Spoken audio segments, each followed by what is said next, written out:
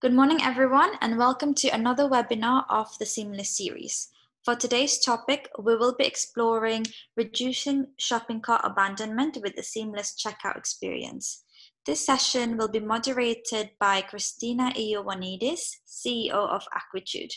The panel of experts who will share their knowledge with us are Gustavo Smidt, Chief Product Officer of Namshi, Junaid Qureshi, Senior VP of Engineering and Technology of Noon, and Yue Ang, Chief Product Officer of Talabat. Before we proceed to the panel discussion, I'd like to remind our webinar attendees that they can ask questions throughout the session. Please use the question box in your control panel to send your questions, and we will try and get round to them. Now, can I ask all our panelists and Christina to turn on the webcam and microphone and join us for the discussion?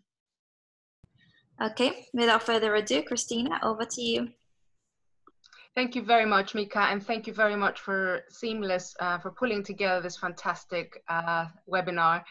The topic is fascinating and very, very detailed. So reducing shopping cart abandonment with a seamless checkout experience. Now, I'm honored to be in the company of such illustrious panelists. So thank you so much for joining us.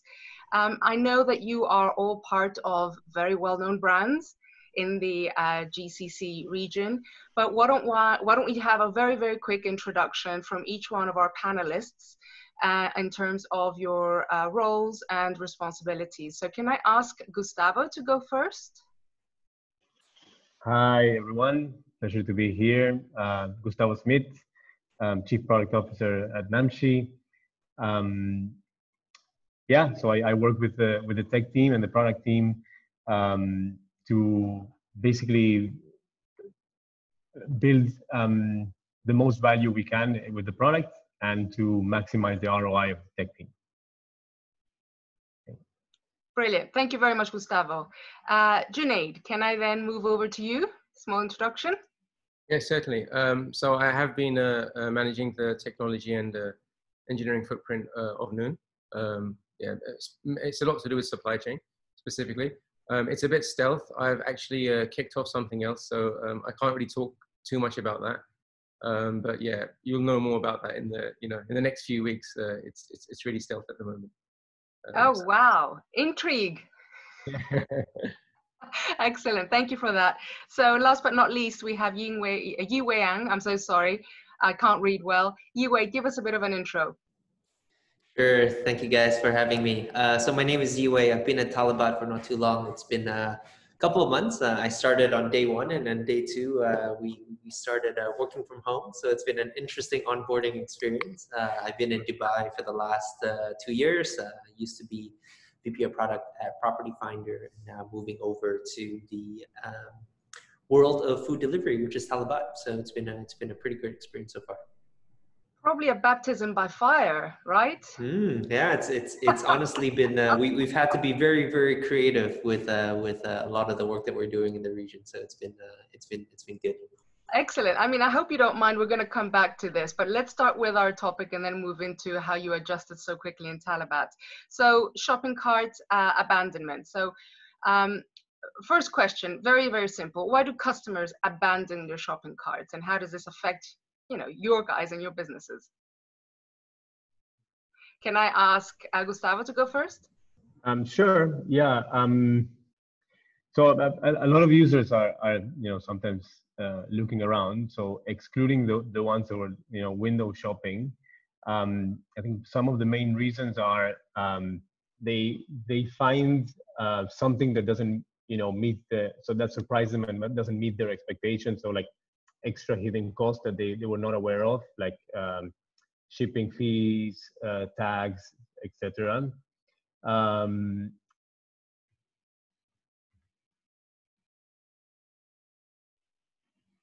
Look, we seem to have lost Gustavo. Gustavo, can you hear us? Okay, I'll move over to Junaid. Junaid, do you want to take over from your side? Yeah, sure. So I think fundamentally, I was reading an article. Cart abandonment across the web is it's almost 70%. And you can read different statistics. Again, I'm going to have to generalize. I can't speak specifically about any organization I've worked in or I'm working in. But more generally, it's from, things like a complicated checkout process. So as an example, Shopify, that talks of the top 4, cart abandonment issues that do arise, and unexpected delivery costs is another big one. Sometimes it's also concerns over security. So that's definitely another one. It's not necessarily the biggest. And there are a number of things. I mean, website, I can go on. There's website performance. There's an inadequate returns policy. Lack of payment methods is another one, which is another big one. Sometimes what happens is you're about to check out and you just see a lot of cross-selling and upselling attempts happening. And that ends up putting customers off, or your buyers off. And sometimes, I've seen situations where you're going out, you're looking at a price, everything seems fine, it's in your own currency. And then when you go to the checkout, the currency is different. And there are some fundamental reasons for this. It's about, I'll take it one step back if I could. And maybe if you look at the ability to onboard, e-commerce players generally is quite challenging in the region. From the moment you start up a company, which isn't that bad, you can do that in a few days, but then you try and open a bank account, excuse me. And then, it's just crazy. And then post that, you want to integrate a payment gateway, and that's also not the easiest thing to do. So I think fundamentally cart abandonment is happening because of a number of different reasons. And I think those reasons all come together. It's almost like a multivariable equation. We have to optimize more than one variable. I'm not sure if that quite answers your question, but yeah, there's a number of reasons. You can go online and Google it. I mean, Global Vertices, the research I was reading, from these guys, sometimes somebody's in the process of buying something, they go on Google really quickly and do a quick search, and they notice somebody else is selling it for cheaper, at least claiming to sell it for cheaper. So I think the price point generally is probably one of the biggest things. There are lots of other things you could do, in terms of, multivariate testing and the like, to improve that. But yeah, I think fundamentally, if you look at the price and quality of service, I think it's about total quality management across the board, from supply chain to your product images to, what you're selling in reality. Your product details page. If you don't have enough information, people are confused. Sometimes they add it to their cart to do a second iteration. They're like, yeah, let me just add it to my cart for now, and then I'm going to come back to it and have a look at it, and then really have a good look at this thing, and is it worth it or not? Because on the first, instance of that interaction between the product and the actual individual who's a potential buyer, they don't get enough information. So yeah, I think there are a number of elements on that. Great, we'll come back to those. Those are very, very good points. Thank you for that. So you were before, you said, in Property Finder, completely different industry. Very different industry, yeah. I mean, moving from an industry where the typical purchasing cycle is we're talking months, if not years, as you make a decision to buy a house, to arguably an industry where it's quite primal, right? Like if you're hungry, you're going to look for food. I think the good part about being in Talabat is a slightly different industry, and if you're hungry and you're looking for food, odds are you won't abandon. So I think that's a blessing in disguise for us. But the way that we think about it, and as we're branching into things like groceries, and we can speak about that a little bit more as well. We're learning a lot about the importance of almost just, if we're talking specifically about the checkout process, just cleaning things up. A lot of times, when you're all the way through to the end and you're about to make a purchase, don't overcomplicate things, because at the end of the day, we're so close to where someone's about to hand you money. And a lot of times it's about making sure that you just get out of their way and get rid of distractions, and don't do too much, as Junaid was saying, to try and push things left and right, and really just help them just get over the line. So it's about really targeting a bit of that primal brain, and not kick in too much of the logical components of it to challenge people to think very differently towards the end. Okay, Thank you for that, Yue. So then let's talk specifics. I like talking about before and afters. So can you give us any examples of any amendments that you have made in your businesses now, very specifically, that have improved this experience that Junaid was talking about? And what metrics have been impacted when we're talking about shopping cart abandonment? So the before and after.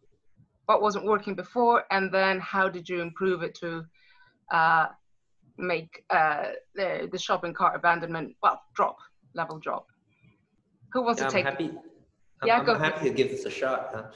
Please. You know, I think the way I like to think about the shopping journey as a whole, it's quite holistic, right? Like, and you know, you can obviously optimize for each step of the process, but it sort of just adds to each other, right? One framework that I find quite helpful, there's this online course that I did a couple of years ago called Reforge. I think they do a very good job sort of distilling the user psychology side of things into the purchasing journey, right? And one of the frameworks is called the Elmer framework, right? Talking about emotion, logic, motivation, reward, and how as a user moves through the journey, you know, you first lead with emotion, right? You lead with some sort of urge, and then you need to somehow logically help people work through it. And give them enough motivation to almost climb that hill to make that purchase, right? And I think it's a very good analogy as you think about shopping and what that's like. And I think one very interesting dynamic that we have here is, you know, we a really big thing that we realize in our world is affordability, especially during COVID times. You know, people care a lot about making sure that they get their money's worth. They're looking for discounts, they're looking for bargains. One thing that we do is things, you know, and we see this working quite well in e-commerce, the e-commerce industry, especially in Asia, lots of flash deals and things like that are very time-based. One thing that we do have in Talabat is this thing called gems, for example, right? Which is as you go into doing a purchase, there's a 15-minute window where you know, you can make a purchase, you can put things in your basket, and it's a discount. It's a significant discount, but it's a discount that is very time-based. So it sort of motivates people to get a great deal. It's great user value, but at the same time, there's a time component to it. So you have to finish it within a certain amount of time. So it's always interesting to see that. I think we see a good, that the users who do use it, you know, follow through. And for us, it's, you know, that's one of the things that we want to be able to do, you know, not just say, hey, it's just it's a timing thing and we're going to pressure you to make a purchase, but it's actually a lot of value for you. And so it's about finding a way to sort of mix and make sure that we put the user value at the heart of what we do. Fantastic, thank you. Can I move back to Gustavo? So the question, Gustavo, was, sorry I jumped over. We just lost you earlier. Yeah, sorry for that. I switched Wi-Fi's now, so I hope it works well. I'm actually on a hotspot, which works faster than the Wi-Fi, which is surprising. Technology. So, yeah, so I have an example. Different industry. I used to work for a known telecommunications provider that was all digital, that we built from scratch. And before we went live, we did a lot of surveys, right? Because we only had access to qualitative data. We needed to get as much information, asking users what they thought about the current providers, what they would like to see, etc.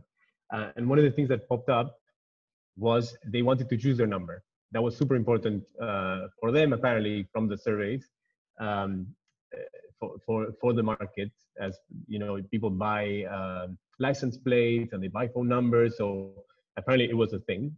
So we built a whole section where you would select and try different numbers, and then go through with the checkout, and people were dropping off like crazy. So that's a really good example of, you know, instead of listening what people tell you, see what they do. So instead, we did an A/B test where we showed this is your number, and then you had a small button to change it if you wanted. So you hand it over and don't make them think. You just, you know, click, click, click, click, click, and pass through without having to choose anything. So whenever you have to choose something, another option is dropping off or getting distracted. So by doing that, we reduced the drop off by, I think it was 18% for that screen, which is quite substantial. So yeah. So you were practicing Yuwei's ethos, which is keep it simple. Keep it simple. Don't make them think. You know, just let them click through. Fantastic. Junaid, how about yourself at Noon? I mean, you guys have done a stellar job. I'm a Noon customer, and especially during COVID, I've seen a lot of changes. So talk us through what you may have done around shopping cart abandonment. Sure. Again, I'm going to be limited on what I can say in terms of, you know, what specifically is happening in New York, but you know, I have generally provided some consultancy in terms of how you can reduce shopping cart abandonment. And I think one of the vast, like the main pain point, you know, when somebody has almost decided, so I gave you a number of different reasons why people possibly could abandon their cart. But, you know, it really comes down to that final stage, which is, for me at least, from the experience that I've had, it's about payments. And it's that final payment, that final checkout where you just want to just pay and move on. So once you've made a decision, excluding the category I talked about before, that are just putting it in their cart to do a second, you know, wave of analysis on whether they want to purchase or not. I think that process needs to be really, really seamless. So, you know, your address, your details, and the rest of it. And that is really where I found that where organizations or you know, various e-com websites have made some adjustments on that. It's definitely improved cart abandonment. If that process you can get right, that's probably that's the first thing. The second thing is I think it also varies. So when you talk about companies like Amazon or Noon, and again, Noon is you know, I mean, compared to Amazon, Amazon is global. Noon's a very small fish. You know, to be honest with you, even though it's done well in the region. I think it's quite different to the kind of target market you're looking at when it's a very specific domain. So for example, if you could go to Gucci.com and buy something from Gucci, it would be a very different experience that the customers would expect as compared to, let's say, Noon, which is a very broad, you know, it sells all kind of product families and product lines. So I think the target market is also very, you know, who are you actually targeting? Some people would prefer to have a certain kind of an experience versus others who would, you know, so I think it's hard to generalize. And I am actually, you know, of the opinion that having e-com platforms or websites that are more target, like you know, segmented based on the audience or the product, I think that may work out. In the long run, you'll probably see something like that happening more and more, where they're being powered or at the back end, you know, you'll have supply chain as a service, you'll have logistics as a service, you'll have, you know, fulfillment as a service, but the front end, the experience, the brands will want to maintain and manage that experience with their customers. And they'd really want to continue with that. So again, in summary, what I would say is that, first of all, I think to improve the abandonment, I think it's about total quality management across the board. It's not just a one answer. What would you do before and after? You know, I'd probably say make sure you're very transparent in the information in terms of product details, in terms of the price you're going to be giving. Don't give any crazy prices at the end. You know, shipping is this much extra, and then make the payment really seamless. You know, it should almost be, hey, it's done. And it shouldn't be to entice customers. I'm never one to entice and try to sell and how can you get them to convert. I think just being honest and giving them a good product and a good service till the end, I think ultimately that's how you reduce abandonment. It's about delivering quality. And I think lots of organizations have started, and I've been in the Kareems and the Fetchers and the Noons, I've been here, even with Amazon to an extent. And if there was one thing that I really could, and I'd love to express, it would be that, you know, you have bodybuilders and sorry, I don't mean to digress, but you have bodybuilders and they like, you know, like they take, you know, some of them do take steroids and they look really good, but they never enter, you know, a strongman competition because the muscle maturity isn't there, right? So I think there's this real big drive. Generally, we want to become the next unicorn or the next billion-dollar company, and I think the focus needs to change. And I think fundamentally, what we all should be doing is, especially at this position, we should be driving, you know, this real positive agenda, which is a genuine one, to provide the best services, the best products, the best experiences for our end users, and the money will come. I mean, it's just natural, right? Because everyone's here for business. We'd be lying if it's not, you know, if we say that Noon is money, that wouldn't be true. Right? So let's just be honest. I think PPM is the technical. You've hit on a note where there's everyone's nodding and praising, and it's one of my favorite topics. But on that note, I hope you don't mind, Uwe, we've got a question from Liam Bowes. Amazon enables one-touch purchase on their mobile app. How have the panel enabled checkout on their mobile apps to be seamless? Are you asking me or? I'm asking the panel. So whoever wants to jump in first. Yeah, I mean, I'm happy to do a quick jump in, but I don't think it's seamless enough. I think it can always be better. And I'm not just saying that for, previously talking about Noon, but I'm saying that generally. There are a number of fundamental issues that you have, even in terms of your addresses. Have we, like, if you look at the whole process of addressing, especially in our region, you drop a pin, and then there are various organizations who've taken a claim to the pin being sufficient to tell you where you are, right? But it's not, because you have a flat number. You probably have a floor if you're in a building. You have a villa number. So the pin's not sufficient within itself. That's the first thing. The second thing is, if that pin itself has been, somewhat accurately marked in one region, it doesn't mean it's accurately marked in another region. So part of that checkout process is probably, where do we deliver to? And I think validity of the addresses, I think that's very important as well during that checkout process. I think when payment details have been validated once, I think it should literally just be a one click, and there should be options that, do you wish to change your address?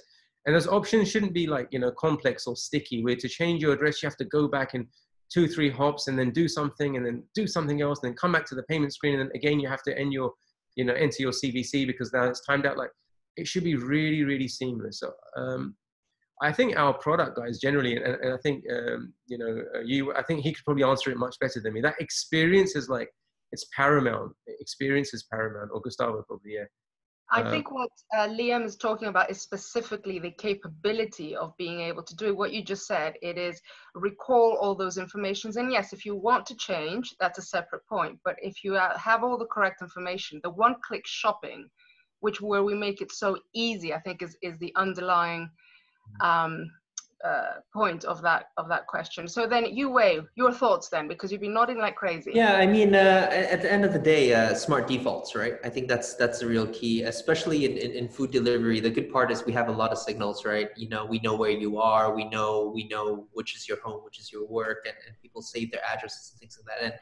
And we can be quite smart in picking a lot of those defaults. We have, for example, Apple Pay towards the end of your checkout, so that you don't even have to go through the whole process of picking your payment method and things like that to push things through. So yeah, I mean, I definitely agree with all the other panelists. Like, this is reducing friction here and getting to smart defaults, but giving you the ability to change things if you need it. And maybe giving you reassurance as well that, hey, a lot of the options that you have, we tell you where you are. If you're a little bit further off, we let you know, hey, this doesn't seem quite right. You're a bit further off from your address. Just giving you reassurances that we have your back.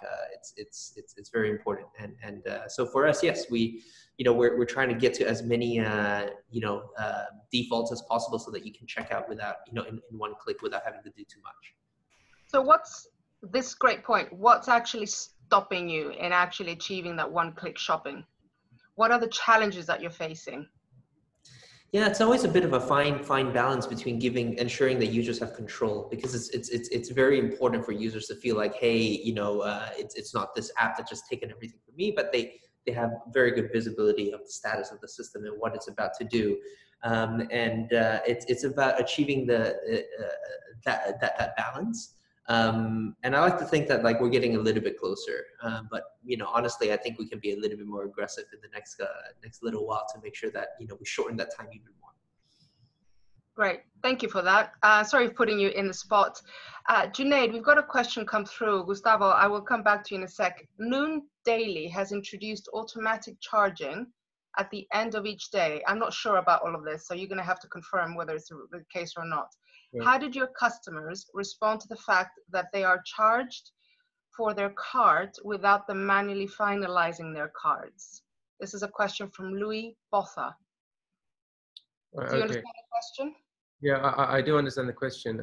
Again, I'm going to talk about previously, but when I was, when Noon Daily was being launched, the idea was to try and make it seamless. And this was one direction, one step in that direction, to try and make it seamless. So basically, you'd have a cutoff time, and at that cutoff time, people would go in and start to fulfill your order. And you wouldn't have to worry about, oh, I forgot to check out, or I haven't checked out. And you don't want to continue checking out either. So imagine, milk, oh, I don't have milk, and then you check out, milk, and then you place another order again for the eggs, and you do the same thing for the bread, and then the butter, and then it goes on and on. So I think generally, I think that's probably ended up being a great potential solution to making the experience seamless.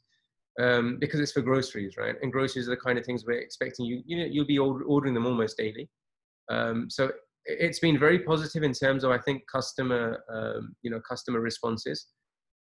In terms of the process of getting that done, that's been more challenging because you're talking about multiple suppliers, potentially multiple fulfillment centers. You're talking of temperature control where required. So how do you consolidate, something that requires sub-zero degrees versus something that needs to be kept at ambient temperature for that time period before you do the checkout process. So I think generally it depends on the product, but yes, for groceries, it's I think it's something that's actually been very advantageous, and generally it is. And there are other organizations that that I think probably Noon learned from. One of them being in India, they would do that. They'd have a cutoff time and everything would be at your doorstep, and it worked out really well. So I think it's a positive one for sure, depending on what you're basically selling. So for daily, yes. For groceries, yes. For like buying an iPhone, probably not. And the like, yeah. Okay, interesting, because it seems that the question is around the fact of response from the customer around I haven't actually clicked the final buy now button, but if the proposition is clear to customers that purchase will be made irrespective at the end of the day, is that clear for customers, do you think, or is there a cause for concern? Or not concern, querying. I mean, generally, 100%, yes. And it's just about relaying information and transparency of that information. So again, I don't want to be specific about anyone or whether it's anybody else, but yes, I think it's very important. And that user experience, again, going back to that, is super important. So 24-hour checkout, you will automatically be charged how long you have before your cart is going to close. That needs to be super obvious. But I do say that in the beginning, I was very passionate about the daily project. Generally, and I even remember sending a message and saying we're in this together, everyone's under lockdown, and no matter if everything fails, we want to make sure we get daily right, because we want to make sure people can still eat and purchase from their from their homes under this kind of it's almost house arrest. So that was the main reason. It really wasn't even something to drive to drive sales or reduce cart abandonment. It was just simply because we wanted to make people's lives easy and have the confidence that the next morning they're going to have something at their doorstep which they can just open the door and buy what they and have what they what they asked for. Can't say we've been 100% successful, but yeah, that was the intention. Right, thank you for that. So Gustavo, back to you. Let's go back to the question around the Amazon one-click button. Yeah. Because I wanted to get to that. What are your views on what's stopping us, or more, a lot of retailers doing that? And is it relevant? So it really depends on the industry. So if you have if you have one product to sell, it's easier to do a one-step or a very reduced step checkout. If you want to protect AOV, so you want the maximum amount of average order value, then one step doesn't help you to cross-sell and upsell your customer.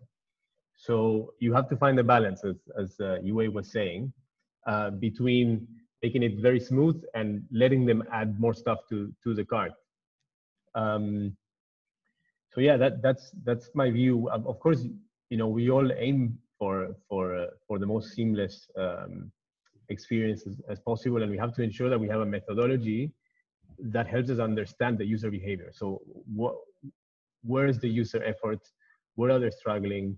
So you go from quantitative data, from, let's say, percentage of drop-off per screen, to qualitative, like doing looking at session recordings, or so to really understand what's behind these drop-offs, and doing user interviews and user tests to get to the bottom of the issues.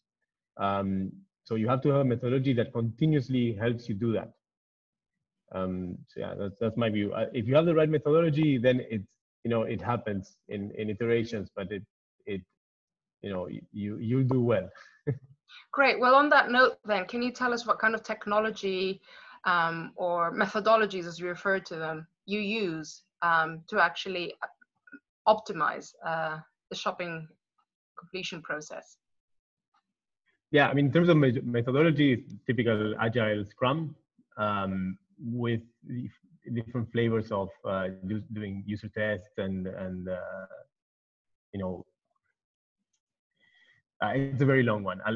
We can do a separate discussion about that one. In terms of technologies, we mostly use analytics and BigQuery and different reports to understand what's happening where. And we are also playing now with different session recording. I would call it session recording on steroids, like quantum metric, full story, that basically help you quantify where you're getting rage clicks or tabs, dead clicks, bugs, etc., and organized by priority and where you're getting the most drop off and why. And then you can look at the sessions, the session recording, and understand, come up with a theory of why that is happening to fix it. You can run some tests and fix it, which is super interesting. Yes, and do you, as part of that, Junaid mentioned it earlier, do you use things like multivariate testing as part of the checkout process, or is that just purely a front-end piece? Gustavo. We do a lot of A/B testing. So we have now Namshi, we have a tool that we built in house. In the past, I've worked with Optimizely, Optimize, and others. So we try to keep it simple. We run a few options to try to get results faster, and then we test onwards. Okay, how about yourself, Junaid? In terms of multivariate testing, how do you use it, or do you use other optimization approaches? Yeah, I mean, sorry, I don't mean to be going around the question. I think fundamentally, so you know, engineering is applied science. You can round off where it makes sense. You can ignore where it makes sense. You mathematically model something of the real world, and then you attempt, once you model it, to use principles of maths and you know, even possibly apply physics in certain ways to try and optimize a process. So the moment you try to model something and you take it from the real world, outside of that real world, into another realm, and then you mathematically model that one thing, you're definitely missing some information. So the first question to ask is, when you do multivariate testing, how do you know that the sample you're testing on is a true representation of your population? And when you look at analytics, you know, how many people came to my website and what happened when I done X, Y, Z? How do you know that it wasn't because of some other variable that they done what they done? Okay, so rather than focusing on the actual question, what would you recommend to people who are actually listening in and are looking to optimize their checkout experience? What would you recommend to them? So the first thing I would do, I think that's a good one. The first thing I would do is, before I go into all the crazy analytics and all my data and the data science kind of stuff, what I would actually recommend is know your customer, build a relationship and a rapport with your customer, speak to your customer, have a brand that people are you know, they have a bias towards because it's a good quality brand, and ask them what they want. Don't think that, you know, you yourself are zero in the sample space. Talk to friends and family. Try to do something which will be very organic, and it's very fundamental, and it's almost like you could probably do the same thing if you had a business like 300 years ago. Before you go and look at the tech, I think that's probably one of the first things I would do, and speak to them. And then also to validate some of the things you're doing, then maybe ask them, hey, do you mind if we show you something? So there are lots of tools that are available that are almost stalking you when you're online. And, you know, in different countries, they have different regulations, and I'm not too comfortable with them. So I wouldn't say that would be my first step. I would say not even my last step. I would just try to relate with the customer and get feedback as much as you can. If it means get some feedback through giving coupons or through giving special discounts or certain access, you know, to a product line before anybody else, I would do it. So it's like a win-win before I look at the maths. And I don't mean don't look at the maths, do that. But remember, mathematically modeling something, you're always the entropy. You know, there is a reduction in information when you mathematically model it, because you're biasing yourself to a certain realm. Yeah. Okay, can I throw the same question? Thank you for that, Junaid. Can I throw the same question then to you, Wei, in terms of what technologies and what approaches do you use to optimize checkout? Yeah, I think Junaid really hit the nail on the head in this one, actually. I think we've, as much as it's really important for all of us to become more data driven, provide a bunch of tools, and we've talked about analytics and BigQuery and all that, and being able to test a lot. We do, I think all of our platforms all do a lot of that. Junaid said something even like 2 questions ago that really resonated with me, which is, especially as all of our platforms are becoming a bit more high frequency, right? Like I can imagine that for Talabat, for Noon, for Namshi, like as people are transitioning to e-commerce, they're using your service more and more, and as a result, that trust is really important. So that personal relationship and doing not just quantitative analysis but qual is equally important, right? So on our end, we've been really growing our design organization and especially our design research function. And why is that? Is because we really believe in understanding our users very deeply, right?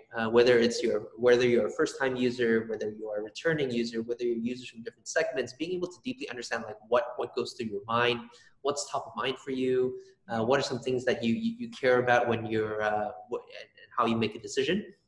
I think it's all of those things that are kind of like your 80-20, right? Like you don't need to have a rocket science to tell you, what people want. Usually when you speak to 5, 6, 7, 8, 10 people in each segment, you get a very good picture of what they're trying to optimize for qualitatively. And for me, those are the hunches that really help you focus your efforts on what you should be testing. So I think start with understanding your users, and then through that, the short list of experiments will show up. And with that, I think your success rate of what can come out the door and actually derive impact is going to be much greater.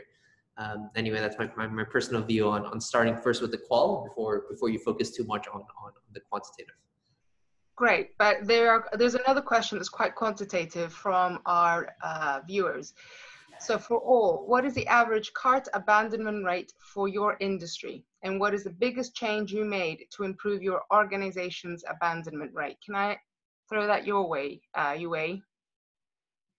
Yeah, honestly, I think ours is a bit of an edge case because our abandonment rate is not that high, especially if you've gone through the process of looking through your food, going through your menu, adding your things on. Like in a lot of cases, we have very, very low, almost single-digit abandon rates in different, depending on what vertical and what market. So I think we do quite a good job at keeping that down. And hopefully as we start simplifying the experience, it helps a little bit more. But I think the food delivery space is quite different from traditional e-commerce, I would assume.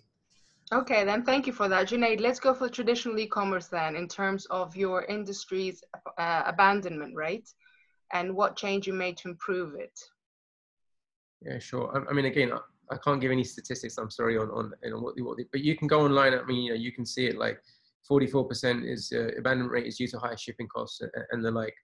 I think, it depends. So the organization itself, if it wants to be profitable, it has a different ethos. If it wants to grow really quickly, exponentially, and hit the top right corner like a hockey stick, it will have a different methodology. To reduce abandonment, like I said before, it comes down to those fundamental things.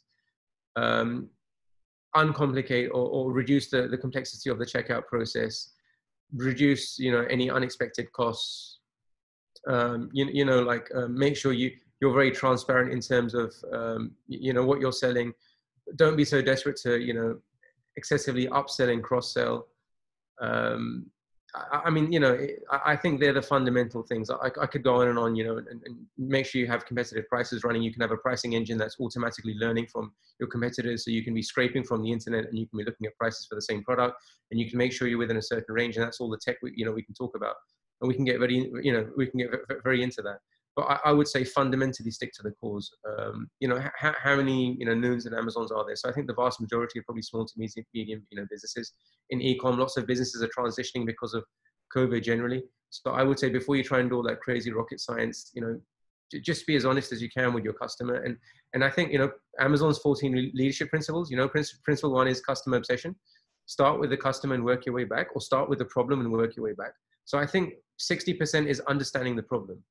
It's not actually, I think that's, if not more, it actually is probably 80%. I think where the simple. question is coming from is from an industry perspective, not a Noon specific cart abandonment rate. So this is why I think the question was posed this way. So maybe let's go to fashion then. Namshi, thank you for that, Junaid. Well, Yeah. thank you. So Gustavo. I don't think I can share Namshi's particular conversion rate, Fashion as an industry. but in fashion I've seen it depends a lot on how strong the e-commerce is, how strong the brand is, whether it's luxury or fast fashion. But I've seen anywhere from less than 1%. So 1% I would say for a semi-new e-commerce is okay, to 5% or more. So it really depends. Like the strong players will have more than 2% easily, 3% conversion rate. And during sales like sometimes Ramadan or Black November, you'll have much higher conversion rate, over 5% if you're a strong player. Right. So the summary is the stronger the player, the higher the abandonment rate, because then the larger the amount of users as well. No. The higher the conversion rate. So the lower the sorry. Okay. cart abandonment. Yeah. Fine. So the cart abandonment rate on average is 1% in fashion, right? I'm guessing. I don't have. It's from what I've seen. I'm guessing 1% is okay. Yeah, it depends. It depends on a lot of things. So how strong your product is, how fast your website or app is, and also how much trust do you build in your users. So if you're a known brand and you're an established player, you'll have more trust and you'll have a higher conversion rate. If you're a new player, people don't want to give you a credit card. They don't trust you yet.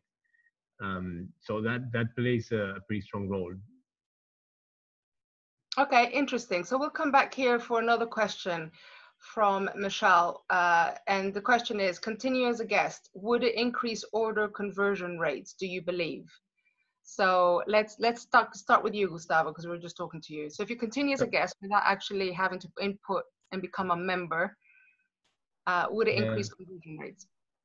For sure. So one of the top reasons for abandoning the cart is having to create an account, and especially if you're asking for a lot of fields and unnecessary information, and you make it a hassle to create an account. So I think guest checkout is a must. Unless, because of the nature of your industry, you cannot do it, it's an absolute must. Thank you. Junaid, anything to add about the guest checkout from your side? No, yeah, it just comes down to being seamless. So as seamless as you can be during the checkout process, it's gonna be directly proportional to getting more people to buy online, right? Or inversely proportional to abandonment. It's just natural. You shouldn't have to force someone to provide X amount of details to make a purchase. Yeah, for sure. They'll do that anyway.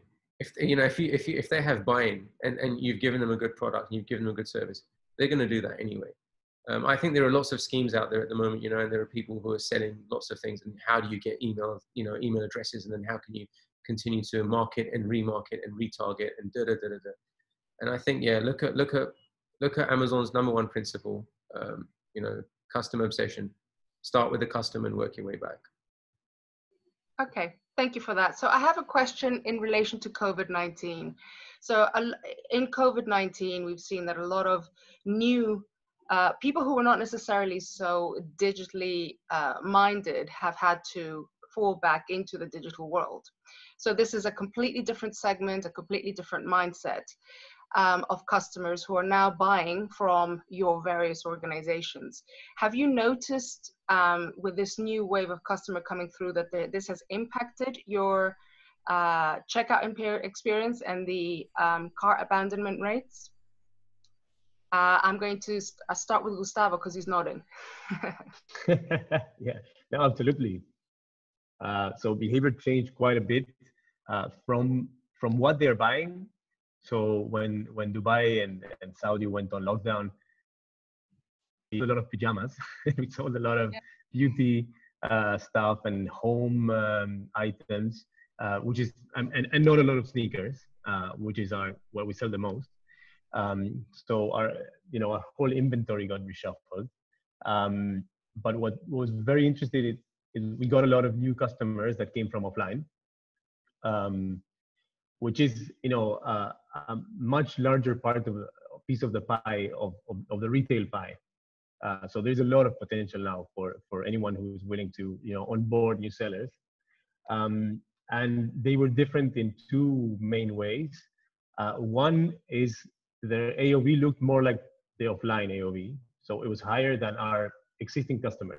Usually new customers have a lower AOV than existing customers, and in this case they were even higher than our existing customers, which is very interesting. So our AOV shot up, and the conversion rate was lower because, of course, these are new customers.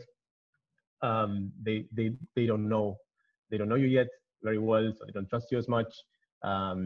They're more hesitant. They're more window shopping, comparing, and then they're ready to give you their credit card or do cash on delivery. So yeah, higher AOV with a lower conversion rate, and a lot of visits in certain times. People were online, bored at home, and they looked at items on Namshi to kill time. Yeah. Okay, so there was a lot of, I'll put it in my cart because I'm doing my research. I think what Junaid was talking about earlier, and not necessarily converting as paying customers, because they were doing a lot more research than they would normally do, because actually they wouldn't necessarily be online in the first case. Is that correct, Gustavo? Yeah, exactly. I mean, overall, it balances out positively because of the much higher AOV. But yeah, we definitely people checking, and I assume they would be checking competitors and different players, and choosing from there. They were exploring the new online world. I mean, e-commerce penetration in the Middle East is not very high, so we have a very high, access to smartphones, super high, but a fairly low e-commerce penetration, which tells me that we have a lot of potential in the region. And especially now that people are being sort of forced to go online. So I think it's going to be very interesting. Great. How about yourself, Junaid, in terms of the new wave of customers that have come in? Has that impacted the cart abandonment rate and the checkout? Yeah, I think, I mean, there was a new wave. There was a huge spike, like the COVID spike. There was also a spike in the amount of conversions that we initially got. And I think that came down, but I wouldn't be in a position to tell you, was it specific to, to this time period, because there were so many other variables. So there were many people who decided to purchase, maybe looking at between 2 and 4x increase of your volumes, generally per day. But then you saw that immediately drop. And what's the reason?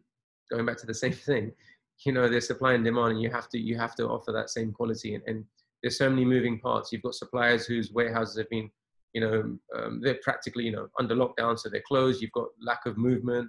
Transport is all, it's pretty much cross-border is all over the place. So even though we're not doing cross-border, but the other people that are doing cross-border, that stopped. And because of that, we're dependent on them. So I wouldn't be able to say, yeah, abandonment increased and decreased because of X. Because there's much more than X in the equation, yeah. Okay, thank you. Yuwei, then, with Talabat. Yes, different industry altogether.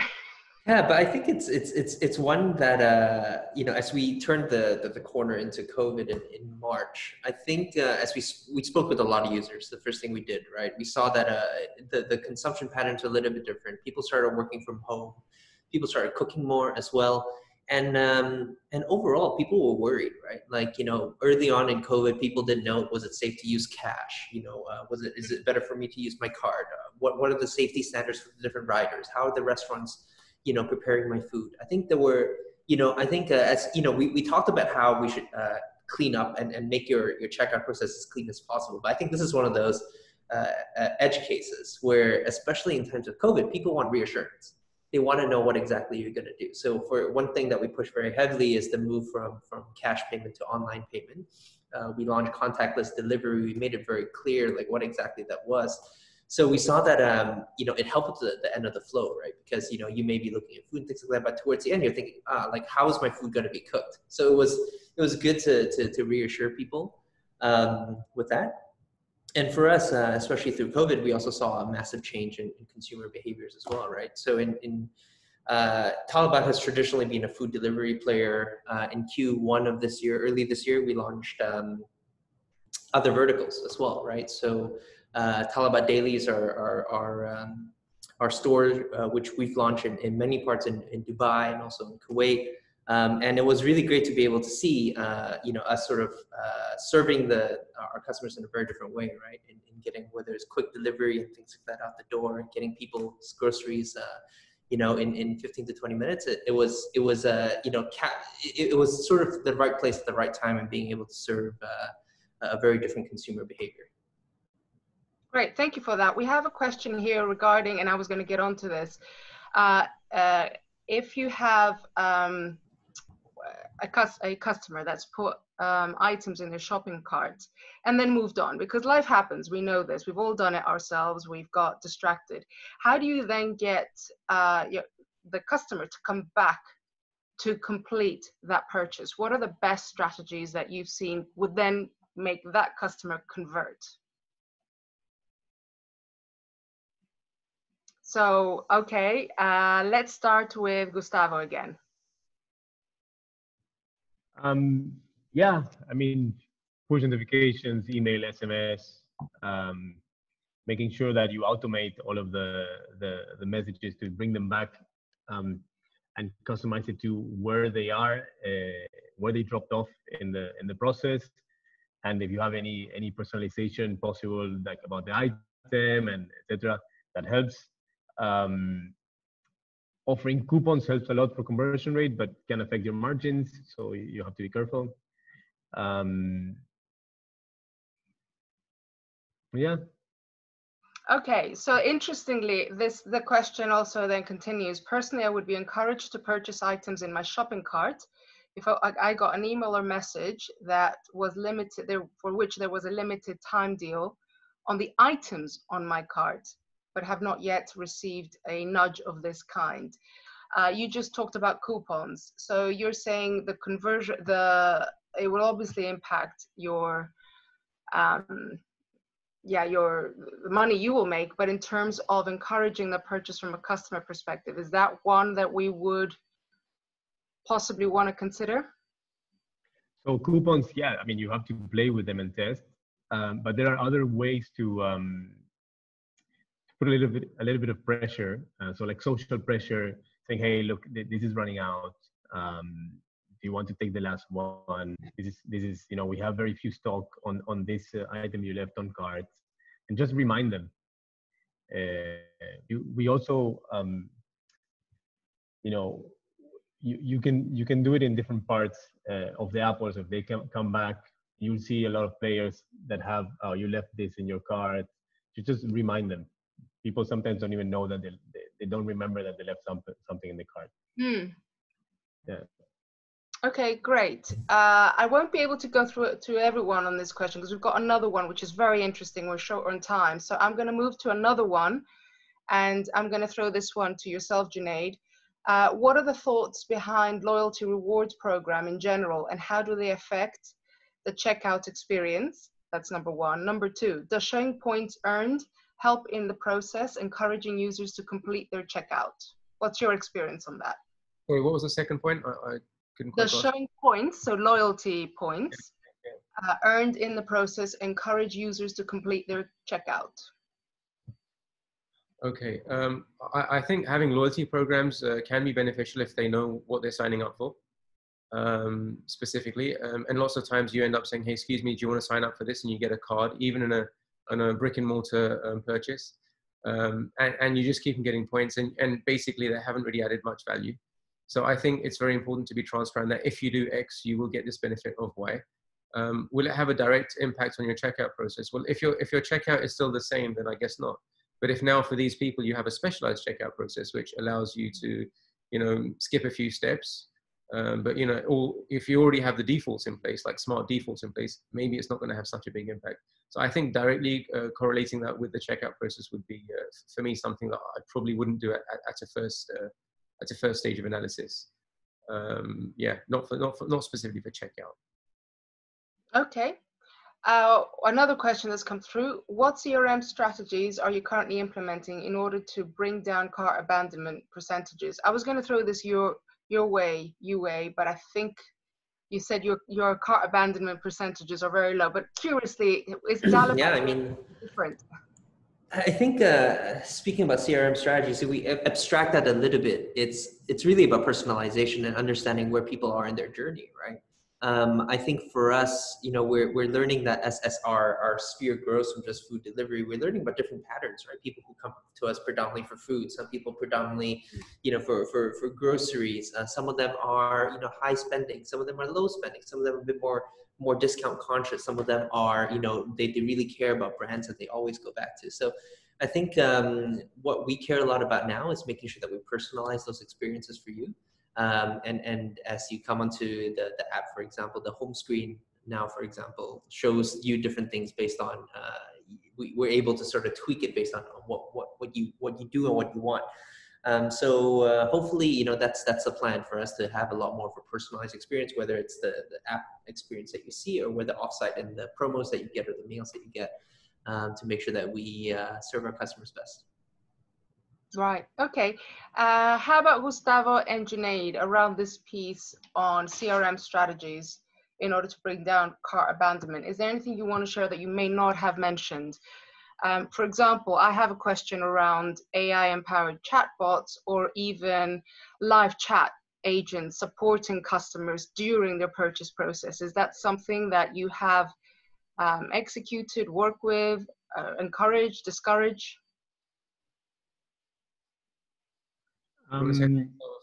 Go ahead. Go for it, Gustavo.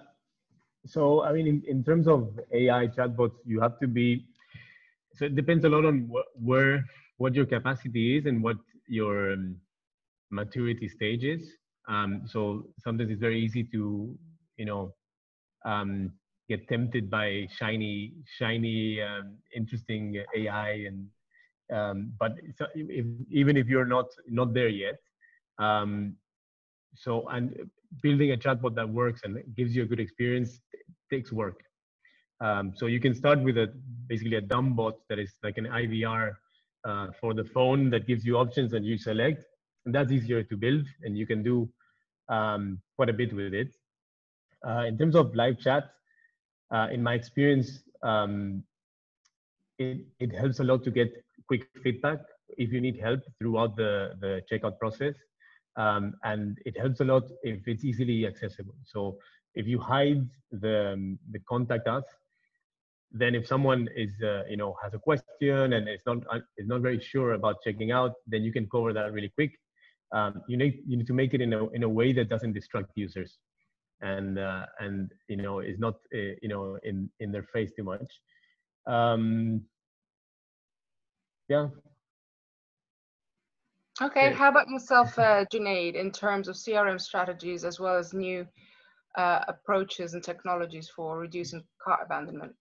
Sure, so I'll try and be quick because I know we're short on time. So the first thing is, I think I think you could replace you know, artificially intelligent, you know, like powered chatbot by having a simple FAQ, right? And just having a link to that, right, without going down that road. That's probably the first thing.